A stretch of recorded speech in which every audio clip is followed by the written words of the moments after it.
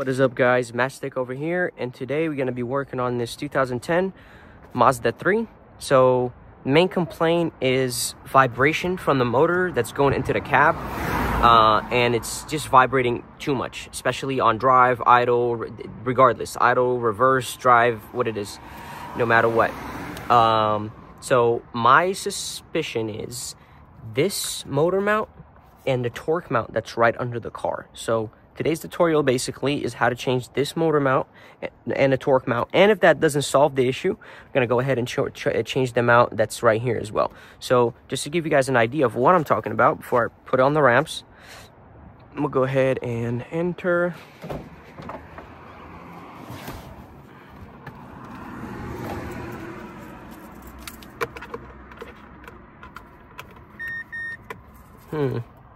Where is it? Right there. All right. I don't know if you guys can feel that, but just look at the steering. Just feels like the whole car is like vibrating. It's like those vibrators that you use on your back for a massage or something, but it's just vibrating too much. Anyways, go ahead and put this back here. And I'm going to start with the repair. You don't need the ramps, or you don't need to put the car on the ramps if you're only doing that one. But if you're doing the torque mount under the motor, I would highly recommend putting it on ramps and then just supporting the motor. All you need to do right now, get a jack. Just put some support on the motor from the bottom. You can use a block of wood, but mine already comes with like a spongy material or like a little plastic, flexible plastic that makes contact with the whatever I lift. So I'm gonna go ahead and do that, and then I'm gonna remove all of this and then just get to work.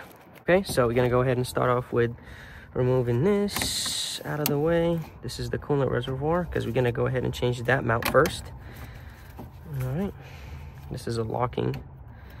I don't know how, no, I do know. Just gonna wiggle with it later.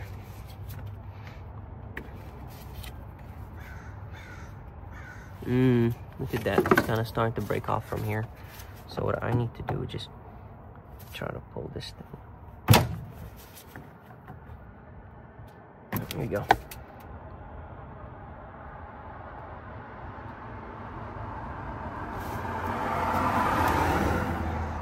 Just don't like the fact that they're so pressurized.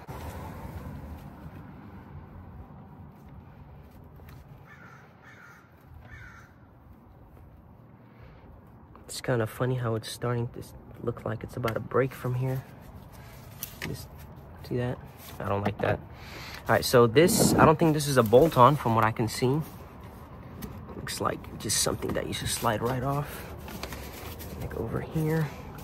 It's gonna be a bit hard because, Jesus Christ, get out of the way, man. Cool. All right, same thing over here. And there's our main line right there. I need my pistol grip.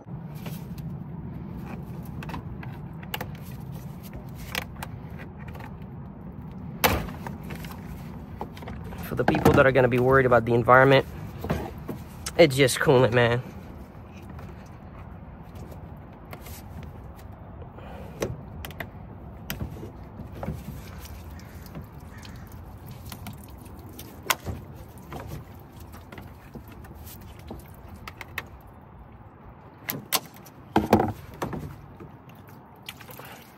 Gonna keep it like this so we get minimum leakage. Cool. All right, we have everything over here off, and I went ahead and I supported the motor from the bottom, put a jack and a little bit of a grommet on the engine mount. So this engine mount looks like it operates on vacuum, so I'm gonna go ahead and get the sockets. Let's get it started. And those are gonna be 17mm right here. I'm gonna go ahead and remove this one first.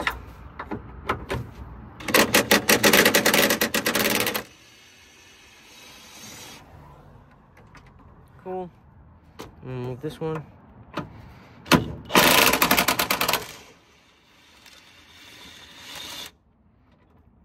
Engine should not move because it's supported from the bottom. If it does, just go ahead and lift it up more. I'm gonna put those right here. Okay, this is 17 as well.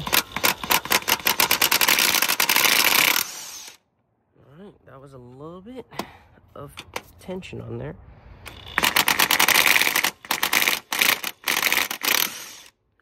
Moved a little bit, so go ahead and lift it.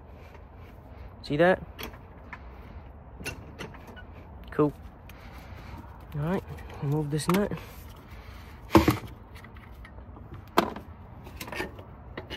Great. All right, I guess there's no vacuum here. I thought it was a vacuum operated engine mount, but no wonder why we're getting vibration. That's funny. All right, I'm gonna go ahead and get the new one and put it back on. I think the new one just bolts on here. I don't know. Probably gonna have to get it stuck back to this, but let's see. So I'm gonna go ahead and remove this right here. I don't know why it looks like that. Like, look at the new one. Just bolts on, just only has one lip. I don't get it. I think I need to break this to take it off, but oh well. Regardless, I'm replacing it, so. There you go, starting to retract. Same thing. Here we go. I think I need to do the same thing over here. I don't know if I'm supposed to do the same thing to the other one. Maybe, maybe not.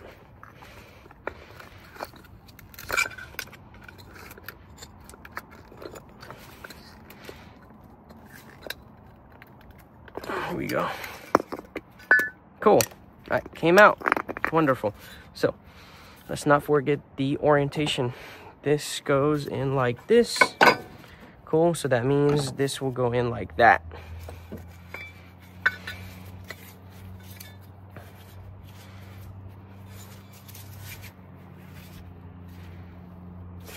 Okay, so I went ahead and I put this one, and I had to hammer this to bend it back in so it latches. And I'm using the old mount as a base so the frame doesn't fall, and I have to bend this thing back in to latch because I tried putting it back into the car and it was loose, but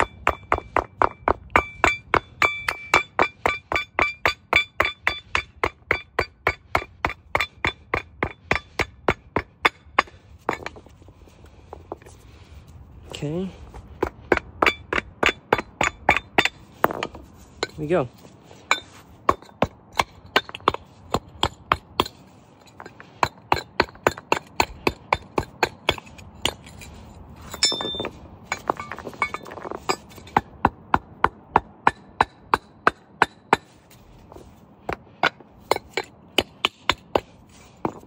All right, here we go. Solid enough, so gonna go ahead and put it back. Go ahead and put these bolts back on. Cool. Make sure you always thread these with your hand first and then send it with the impact. I think this is a 70 to 80 foot-pound type of torque spec because they're 17. But I'm still unsure because I gotta do my research or check the manual.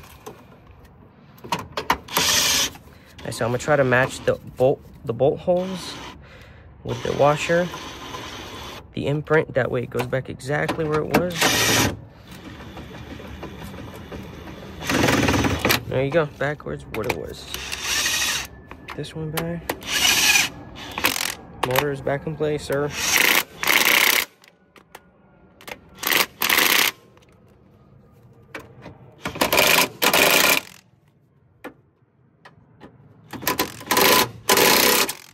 Cool. All right, solid. Gonna go ahead and start the car, test it out, see if the vibration went away. I'm gonna replace the lower torque mount either way, but for the people who only want to replace this one, I'll show you the result. So go ahead and put this one back on. Oops, connect this. It's gonna leak, but it's okay. Use my pliers.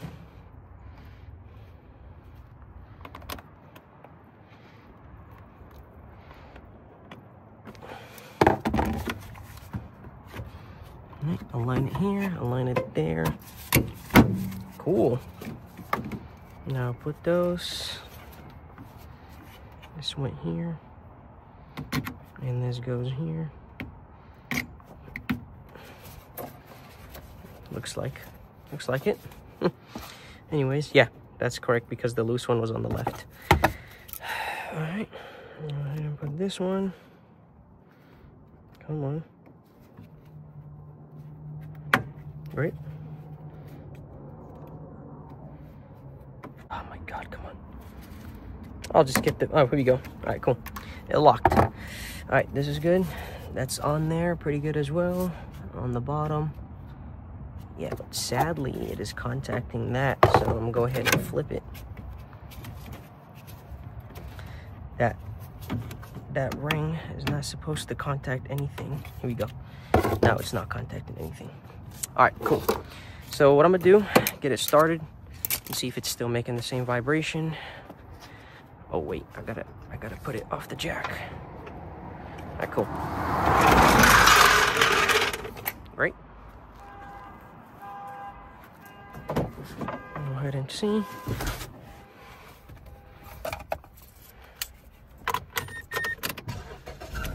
Oh my God. Day and freaking night difference. Look. Nothing. Wow. Big difference. It's like it's gone. I'm gonna go ahead and replace the torque mount either way because it's probably bad either way. So I'm gonna replace it and then I'll be right back to see if, well, I mean, the vibration just went away. Wow, this is really good.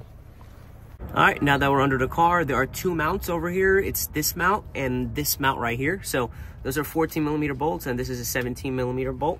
So I'm gonna go ahead and get my ratchet and then get this removed.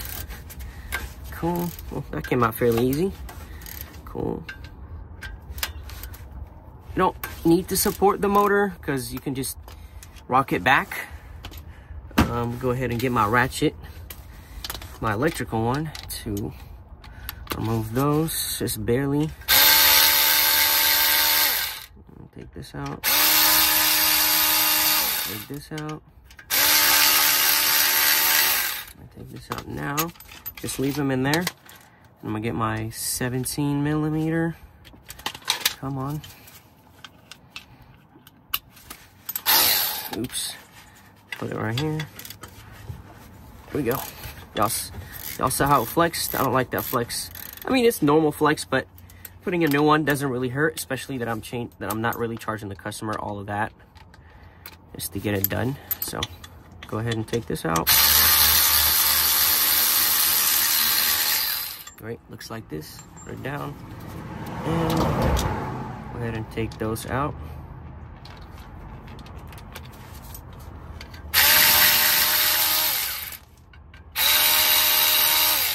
See how it flexes? You can flex it back without an issue. Just don't lose the 14mm bolts that fell while I'm taking it off. I have all three right here. And I'm gonna go ahead and remove this one right now. So my ratchet already has 17mm. Just memorize the orientation of how the mount looks like. Like the open side is toward the top and the closed side is toward the bottom. So I'm gonna go ahead and get my ratchet. Cool.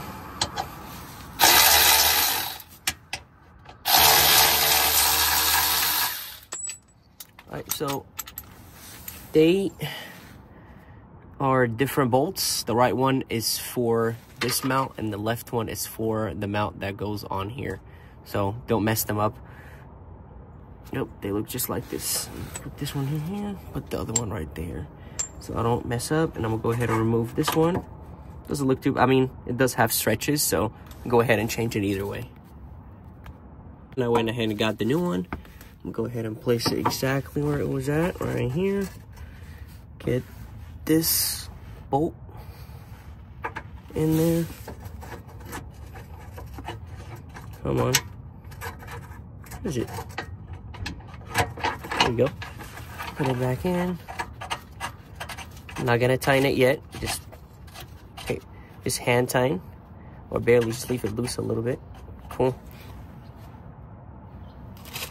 And I'm gonna get this one, brand new, and it goes in like this. Put the big bolt right here. Should have a thread on the other side, and it does. Feels like the threads are a little bit tough. I don't know if they're dirty or something. Let me see if I put it in without. Yeah, feels like the threads are a little bit. I don't think they're off the angle, but I think they put paint, so just makes it a little bit harder to tighten them. And this one goes in like this, as I said. I'm just gonna put it in, just barely hand tighten it. And I'm gonna put the bolts back on here. I'm gonna move it with my hand. And yes, you can move it with your hand because there's no mounts to hold it right here. So you can hold it from here and move it like this. See that? Makes your life way easier. So once you put two, I think putting the third one won't require any movement. Let's see if that's true. I don't think so. You still need to move it. There we go. Okay. Regardless, it's really easy. So go ahead and get my 17, flip it. Just hand tighten those. Well, not hand tighten, just barely tighten them. Okay, so the ones that go into the transmission get bolted on and tightened first. Right here. See how it still move?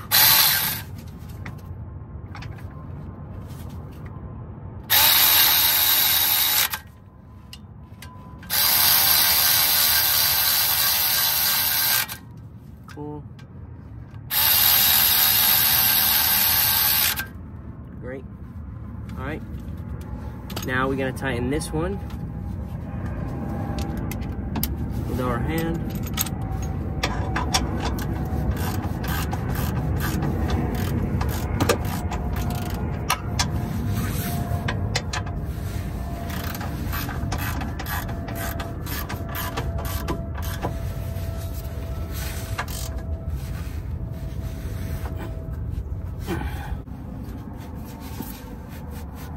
That's pretty tight.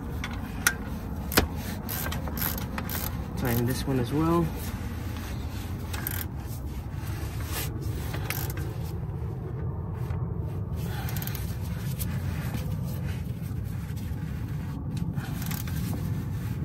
Cool.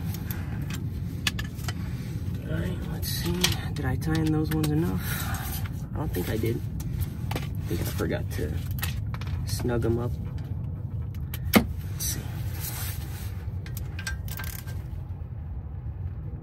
Cool.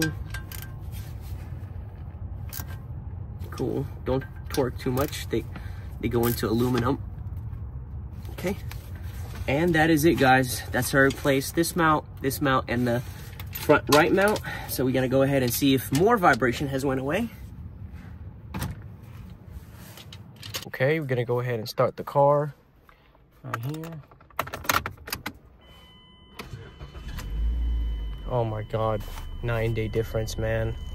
I'm so glad, because I was doubting other stuff. I was just expecting a bad motor, but I don't think so. I mean, I knew that right away. Yeah. Oh my God, that engine mount. Okay, I'm gonna do the little engine mount test and go ahead and put it in drive. Foot on the brake. Oh, actually, I'll just keep the e-brake. Oh yeah, motor is not moving.